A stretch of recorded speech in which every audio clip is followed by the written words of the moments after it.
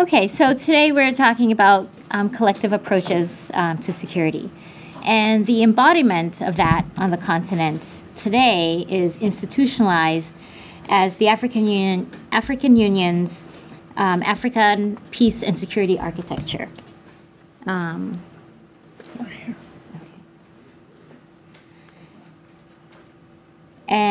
that includes the African Union. It includes the regional economic communities, such as the ECOWAS, such as the Economic Community of West African States, the Southern African Development Community. And just by way of introduction, it's a set of institutions, protocols, and reforms meant to prevent, manage, and resolve conflict. And we will kind of unpack that as we go on today. And this, importantly, enables the African Union, as well as the regional economic communities, to intervene in cases of crimes against humanity, war crimes, and genocide.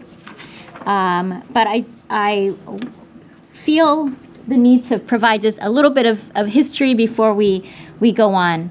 The notion of collective security is not new on the continent. In fact, this goes back to the early 1900s, before independence, when the idea of a Pan-African army was presented as a way to break free from colonialism, to provide African states a means to be able to work together. It really sort of gained a foothold in the political discourse with Ghana's first president, Kwame Nkrumah,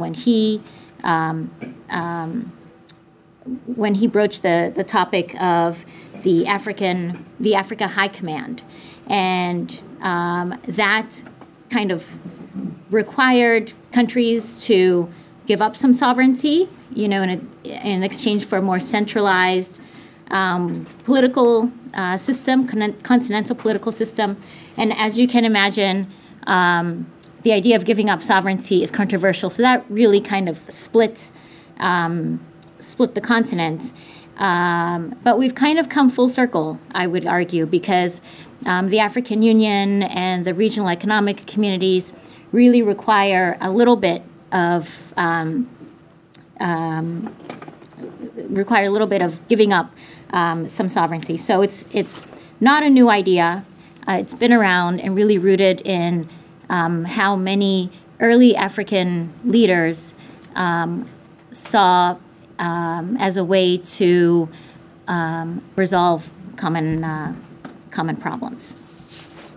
So with that, but bringing it back to sort of more modern times, I think I would anchor the way in which collective security is approached today in West Africa's conflict dynamics of the 1990s. And here I'm really talking about the Liberian Civil War. And that started with Charles Taylor as he crossed over from Cote d'Ivoire on Christmas Eve in 1989 with about 100 men. By August of the following year, there were 225,000 refugees in Guinea, 150,000 refugees in Cote d'Ivoire, and 69,000 refugees in Sierra Leone, all from Liberia. And so that was a very concrete way in which conflict and its effects spilled over into the region. Help from the West was not forthcoming. The UN was not really responding. The United States, which is where Liberia traditionally kind of looks to for help, was also not really responding. And so that forced the Economic Community of West African States, I talked about this yesterday, this grouping of 15 states in West Africa, which was really formed as a way to promote economic development and regional integration. It forced them to take the decision that they were going to have to address this themselves. And what that meant was that they deployed 3,000 mostly Nigerian troops, because Nigeria is the big brother, if you will, of the region, into Liberia. And over the course of the next 7 years, ECOWAS, or as it became known as the ECOWAS Monitoring Group, or ECOMOG, deployed into Liberia as a peacekeeping, peace enforcement, kind of switched back and forth force to try to bring peace. And at one point, you would even argue it was part of the conflict. Three important things about that intervention. It was not impartial. Definitely, there are many times that ECOMOG was part of that conflict and they took sides. It did not have consent of the host nation. Liberia did not really want ECOMOG there. And it didn't pledge to use force in self-defense only. It was very much a peace enforcement mission when the situation called for it. And these are all contrary to what the UN has. The UN goes in claiming to be impartial, needing consent of the host nation, and pledging to use force only in self-defense. And in fact, this pattern where you see African forces go in without impartiality, more of a peace enforcement, and not necessarily with the consent of the host nation, has kind of repeated itself. And so you might be able to characterize a lot of the missions by ECOWAS and the African Union in these three ways. Okay. And one of the things that, so the fact that the international community was not forthcoming in Liberia in 1990, and then the Rwandan genocide, where the rest of the world really did nothing. That really kind of forced the regional economic communities to take more control over their security. It kind of made many economic communities, many nations realize that you can't really look to outsiders to solve your problems. So what did that mean after ECOWAS? After Liberia, ECOWAS subsequently went into Sierra Leone and also Guinea. So it was a whole conflict dynamic. But then we saw that at the time, the Organization of African Unity, after ECOWAS went in to Liberia, they developed a conflict management mechanism. And then all of the other regional economic communities. Here I have the East Africa community, ECAS, which is Central Africa, IGAD, which is the Horn of Africa, UMA, which is the Maghreb, and SADC, which is Southern Africa. They all developed conflict management mechanisms. So all of Africa's main regional economic communities, which are meant to develop their regions economically, have come to understand that you can't have development without peace. And some of these are stronger than others. ECOWAS is more experienced and probably more organized than the other economic communities, but they all have some kind of provision that allows them to intervene when one of their member states is in either in trouble or causing trouble. And this period of time, so from 1990 to 2013, the EAC in East Africa was the last one to actually develop this regional economic conflict management mechanism. I think you can say sort of concretized African solutions to African problems. We saw that the Organization of African Unity then switched to become the African Union, and what was really important in that reform was Article 4 of their Constitutive Act. And what does that say? That allows intervention in cases of genocide, crimes against humanity, and unconstitutional changes in power. That is unprecedented. The OAU, their predecessor, did not intervene in that way. There was one peacekeeping mission that the OAU deployed. That was in Chad in 1980. Chad was undergoing a civil war, and the deployment lasted 6 months, and it failed due to logistics, financial challenges. In fact, many of the same challenges that the African Union and the regional economic communities face today. But the rule was, with the OAU, that they don't interfere in each other's problems. But the African Union has permitted that. You also had something called the New Partnership for Africa's Development. That was an economic development platform, and it was meant to essentially have African states outline their own priorities. And then you had the African peer review mechanism, all within the span of about 3 years. And the peer review mechanism was a way to have African countries assess each other. Now, these are at various strengths and weaknesses, but my point is that in this particular 3-year period, from 2000 to about 2003, you saw some, I would argue, really important reforms with African institutions looking inward and trying to define for themselves what is meant by security, what's meant by development, what's meant by good governance, which all kind of lead us to peace. Okay. So there are 5 pillars or 5 main parts of the African Peace Security Architecture, or APSA.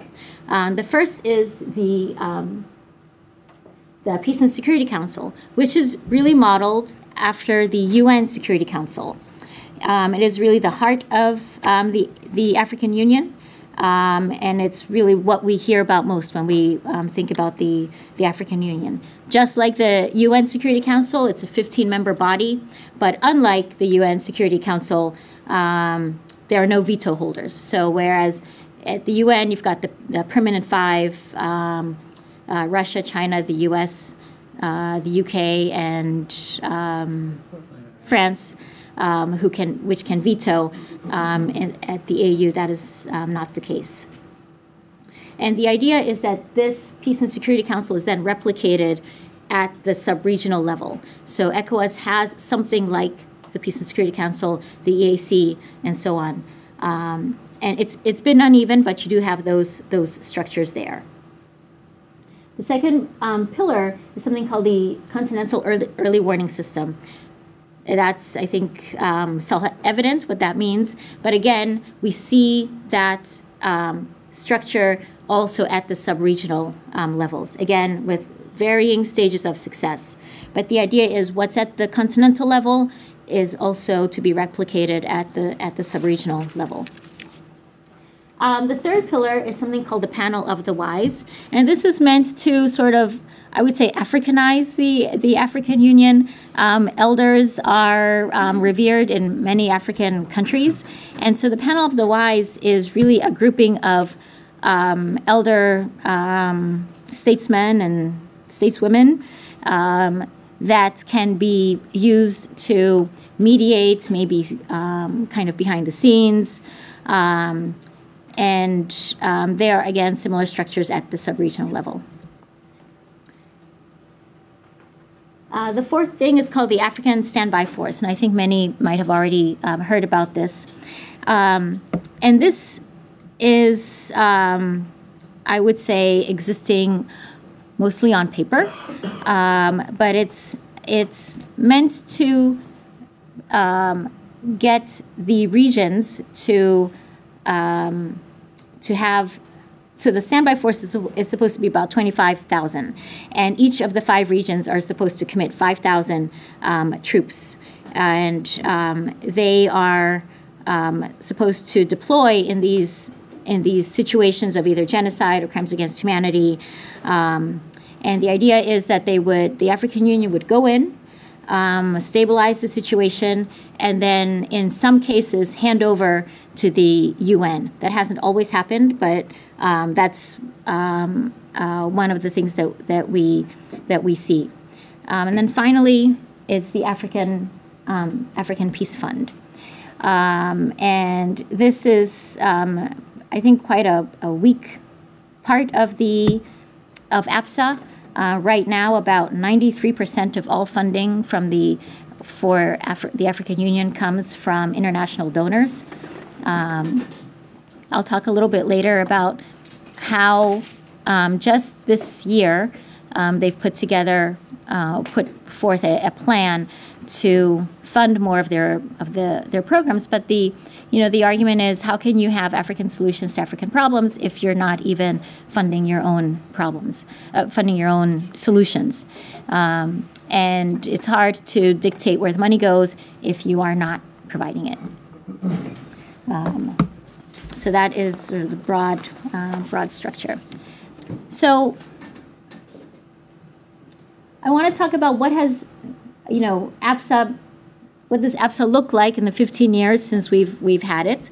In fact, African states and regional economic communities have been quite active. There is something called the principle of subsidiarity, which is that if there's a conflict, the regional economic community might respond first, then it might pass over to the African Union, and then it might pass over to the UN. Sometimes that happens, sometimes that doesn't happen. But initially, when there's a conflict or some type of tension, we see a flurry of diplomatic activity. And I think that both at the continental and at the regional level, that has actually been quite positive.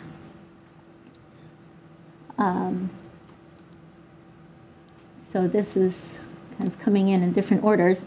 But the African Union has deployed into Burundi, not this particular conflict, but earlier on in 2002, I think. That was actually their first deployment.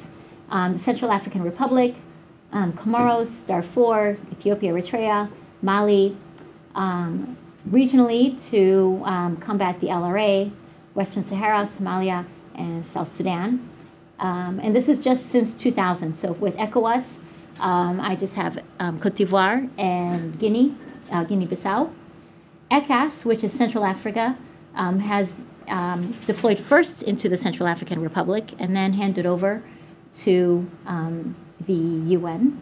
IGAD was one of the first to go into Sudan, Somalia, and then is leading the mediation effort in South Sudan. And then this is not a regional economic community, but it's the Lake Chad Basin. And I bring that up because that is also an emerging pattern where we see, well, the Lake Chad Basin is a legitimate grouping, but it's not a regional economic community, but it has put together a multinational joint task force to combat Boko Haram. But we've also seen individual countries act as lead nations going into South Sudan. For example, was Uganda. And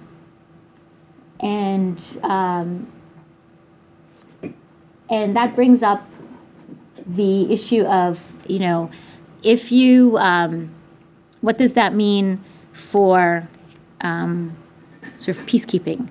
Because the lead nation usually has the financial interests and maybe the political interest to intervene.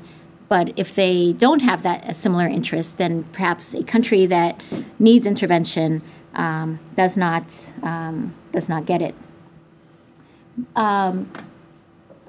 We also see what many are calling partnership peacekeeping. So, it's clear that the African Union and the RECs, the regional economic communities, cannot on their own sustain a peacekeeping mission. So we're seeing more of what many are calling partnership peacekeeping. And what that has brought to the fore in recent years is the what's the relationship between the UN and the AU? One example to talk about is Somalia. So AMISOM, the African Union mission in Somalia, is the AU's biggest and most expensive mission. But the UN has thus far refused to rehat it as a UN mission because there is no peace to keep, because there, that is the main reason that it's in there, because they would be acting not as peacekeepers, but as more as peace enforcement officers, or peace enforcement mission, and that's not something that the UN is comfortable with. So AMISOM remains part of the AU, but it's also an extraordinarily expensive mission. It costs about $1.2 billion to run per year. The European Union, which has financed this mostly, had concerns about corruption, and so this year announced that it would be cutting funding to AMISOM by 20%. And that was mostly cuts to salaries.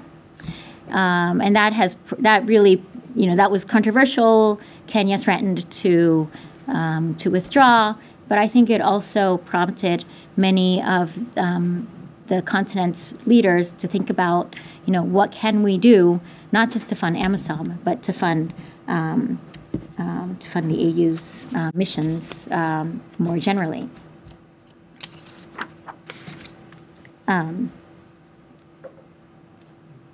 me just go to what some of these challenges are, since I have started to talk about the AU REC-UN relations. I talked about Somalia. Mali in 2012 had a coup. ECOWAS deployed first with diplomatic mission, and then there was a power struggle, I would characterize it that way, between ECOWAS and the African Union as to who would lead that. And they took a long time to resolve how they would actually intervene in Mali. And that prompted, and Mali did not actually want that intervention. The region itself, ECOWAS, was divided on whether or not they should intervene. The Malians called on the French to come in for support, and that was a point of great embarrassment for the African Union and ECOWAS, and that spurred discussion of something called the African capacity for the immediate response to crisis. How can they? So the question was, how can African states respond quickly to crises? Because it took about a year for France to go in and to respond to Mali. And in that whole time, the AU and ECOWAS were busy fighting each other over, how to respond, who should take the lead. And so the solution proposed by South Africa was what many call ACIRC, with the ACIRC acronym. And this was supposed to be a force that would be kind of a coalition of the willing. It would intervene in about 10 days or so, 10 to 15 days.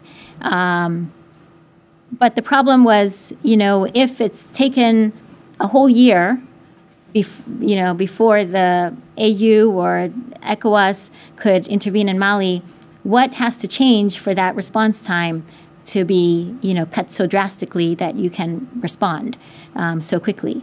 And ACIRC was meant to respond in that short amount of time, stabilize the situation for about 30 days. So it would be a mission that was, wouldn't have the civilian components, or the police, wouldn't have the civilian components, and could only be sustained for 30 days, and then hand over to the African Union.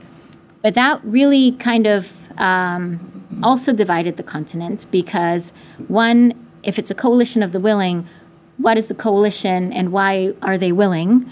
Are there countries that are going to attract more interest than others? What does that do for the African Standby Force? What does that mean? And so now the AU has arrived at a position where they've somehow incorporated ACERC into the African Standby Force, and honestly, it's not quite clear how those tasks are to be divided because there are, stakeholders in both ACERC and stakeholders in the African Standby Force. One key difference is that the African Standby Force would have to have approval from the Peace and Security Council, whereas ACERC could bypass all of that. So that makes people uncomfortable with that. And I don't have this on here, but I did just want to briefly mention what is being discussed in terms of funding. African missions in total cost 1.2 billion. AMISOM is 900 million, so it's still quite a substantial amount of the AU's budget. So a couple of the ideas on the table are that the African Union would levy would impose an import levy, and that is hoping to raise about $65 million next year. So they want to do this in 2017, and then they want to raise that amount to 80 million per region by 2020. So key issues in that are: how do you enforce it? How transparent is that process going to be? Who's going to manage the money? How do you get people to pay up? Because right now there are really just a handful of countries that are regular contributors to the AU, and now they're calling for everybody to contribute. So that's definitely a challenge. I'll conclude there and take your questions. Thank you, Dorina. Thank you. Thank you.